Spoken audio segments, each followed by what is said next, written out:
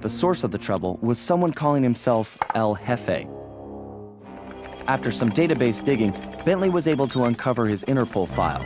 El Jefe had an impressive record.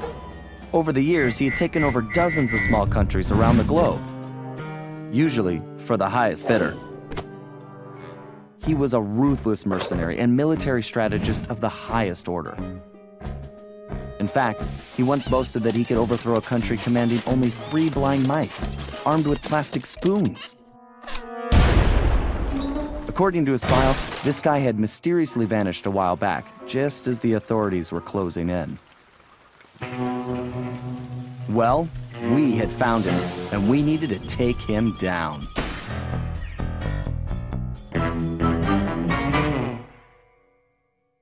PlayStation